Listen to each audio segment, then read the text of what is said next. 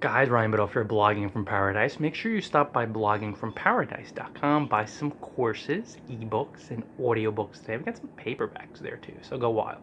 There's also advertising options available. Email me. Alright guys, here's a good way to see where you're at with money.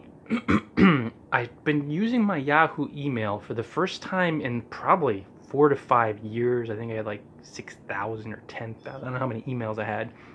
I just haven't used it in like routinely in a good 4 to 5 years. So I just started using it. I don't know why. Not as the prime means. Don't contact me through there, connect with me through there. But just as like a little, not even backup, but maybe like little things in and out where I'm popping in and out every day. Gmail I still only check once a day and it's my prime email. But it was interesting because I never unsubscribe from anything. So it's mostly spam and then stuff that I signed up for like 10 years ago when I started online. And one of the things I did was paid surveys. So I'm seeing these surveys and I was actually kind of surprised. The one the other day was like 250 bucks. I'm like, yeah, cool. But then I'm seeing a lot of these $1 surveys and more than that, like $5 surveys, which is like $5 if I got $5 for 10 seconds of work, 30 seconds, I'd probably do it. Why the hell not? A couple bagels, right?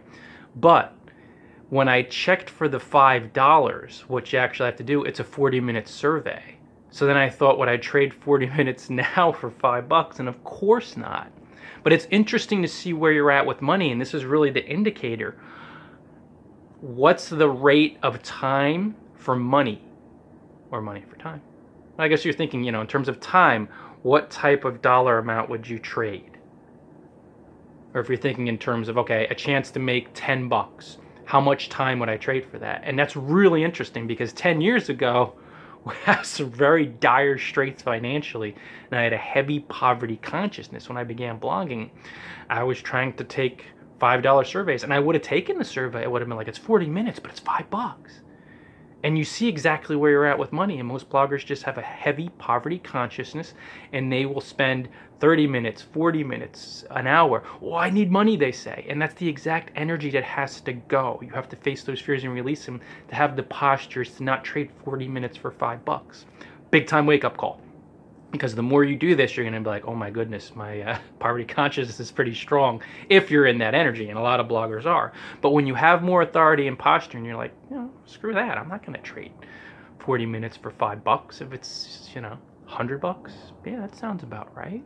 200, even $50. Like, okay. And that's for you to explore. But when you're thinking about, oh, I want to charge these big bucks or make all this big money, if you're trading, if you take a $5 survey because you need the money, desperation, fear, for a half hour even, or for more than like 5 minutes, 10 minutes, then you're like, okay, I'm coming from a very fear-filled, poverty-conscious space. So see where you're at right now. That was a good example. What are you trading time for money-wise? Face the fears and release them, and you'll gradually charge more and more money, make more money. Guys, I'm grateful for every cent I make. This is not about that. This is not about, oh, screw $2 or 25 cents. I'm grateful for everything that expands, but it's about trading. That's where this video is at. Stop by bloggingparadise.com. Buy some ebooks today.